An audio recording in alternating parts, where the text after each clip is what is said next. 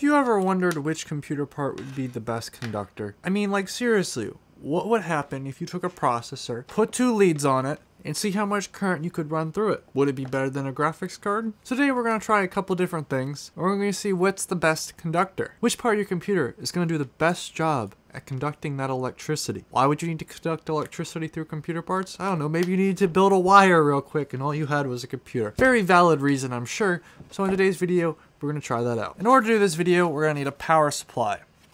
Not one of these. This is a computer power supply.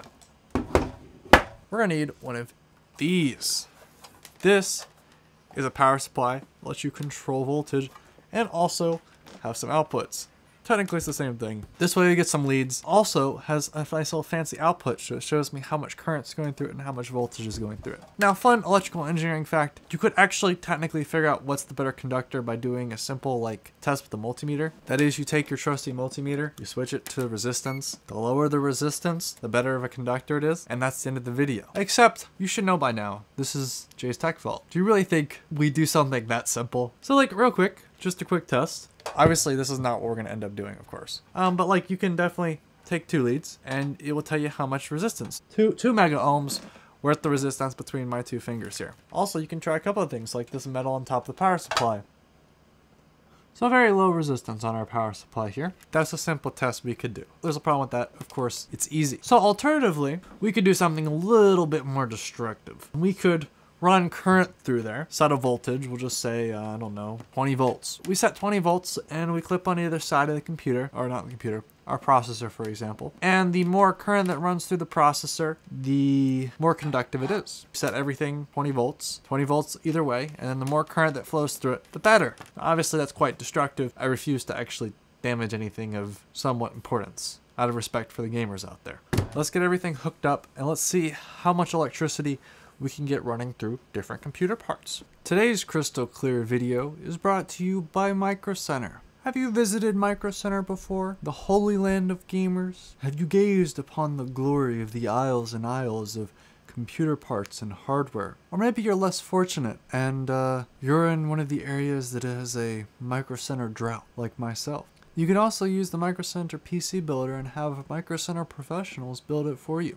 And also submit your build to get a coupon that you can use in your next Micro Center purchase. New customers get access to the Red Dragon Peripheral Bundle when they actually visit a Micro Center in person. And gaze upon the aisles and aisles of computer parts and technology, or get help with your computer building needs there. Micro Center can also fix your PC if you're having problems with that.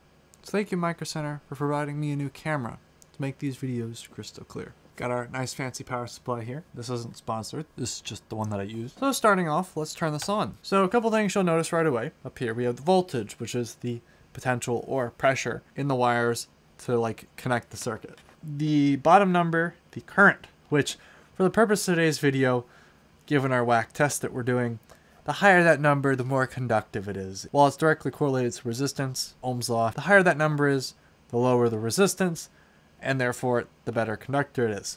So we're going to start with 12 volts. Why am I going to start with 12 volts? Because 12 volts, we're going to good old power supplies here. This is a standard computer power supply. It spits out 12 volts. So clearly your processor should be able to support 12 volts. It shouldn't have any issue with 12 volts. Now obviously I'm being sarcastic here. Please don't assume that 12 volts on any contact on your computer is not going to be okay. There's lots of stepping down, stepping up that goes on in a computer with voltage. First thing we've got is a graphics card. I think this is some really old thing I got at like a yard sale. Basically how a PCB works is you have a bunch of different layers.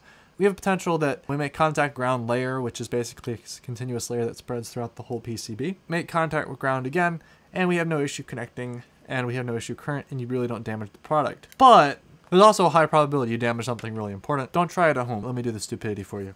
Here's what happens. I have this rated to 5.1 amps. Probably should drop this down a little bit. Let's start with 1 amp because this is going to cause smoke if we do. But now we turn this on. This light means it's enabled. So right now we have nothing. It's not connected. So no current's flowing through it. Air is not a really good conductor. But when we get close to it, it should get close to that 1 amp. It's also interesting that it kind of becomes sticky almost. When you touch them, it kind of has the tendency to want to stay together. Also, another thing to keep in mind is 12 volts is relatively safe. As long as your hands are dry, we're not doing anything particularly dangerous. Please stay away from anything above 30 volts, roughly, and it will break your skin and have the potential to electrocute you. For the purposes of today's video, don't try this at home unless you know what you're doing. Especially don't plug in things to the wall and then assume that you know what you're doing. So obviously I have the output off. I want to make one contact on this side and another contact on this side. Then we're going to see how much electricity runs through it. Clearly, this is not a good conductor. Now, why is this not a good conductor? Well, apparently I didn't make contact with a good spot.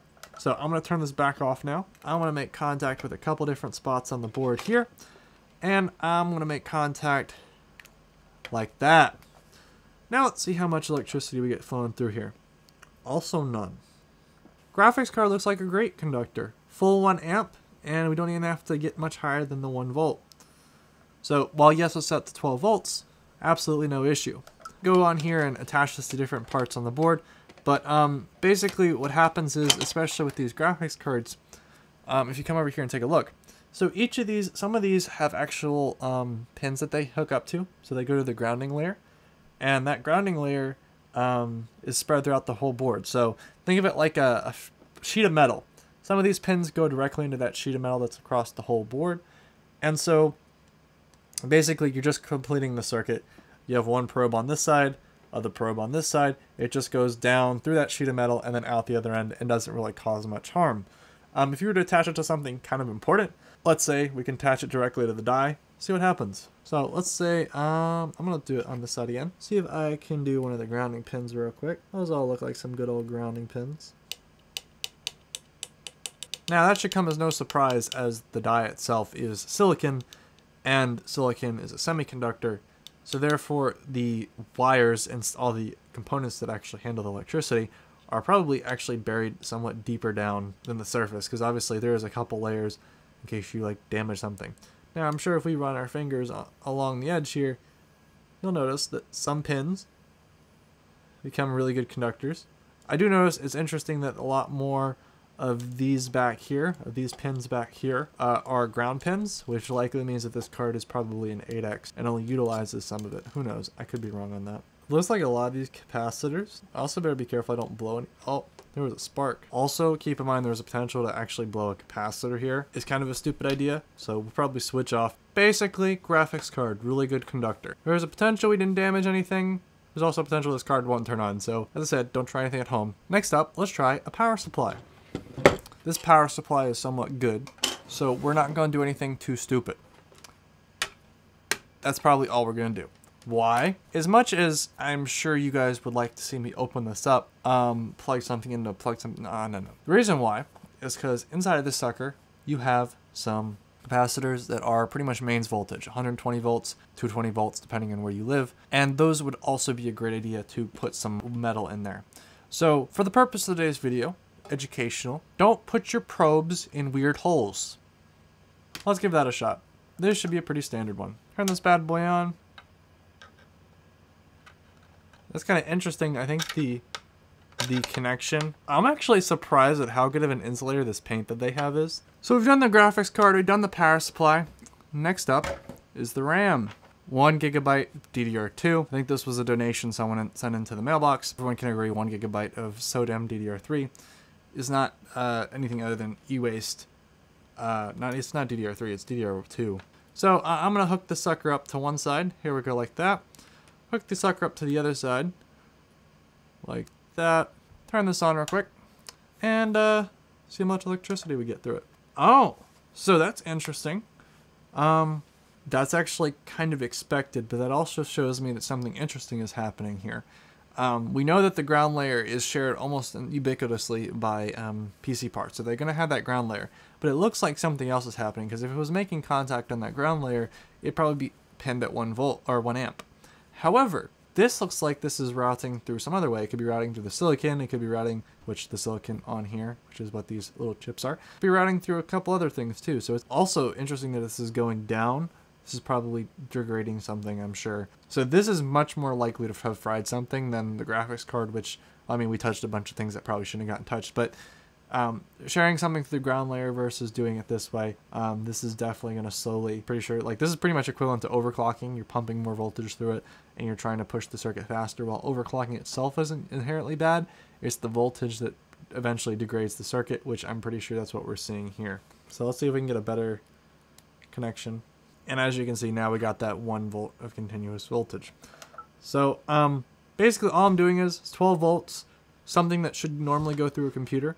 And that's basically trying to get 1 amp out of it, which, as you can tell, didn't work out too well. That's probably fried. And finally, the finale that you all have been waiting for, the CPU. So first up, let's see if the IHS, or the heat spreader, what do you know? The top of the heatsink is actually a valid conductor.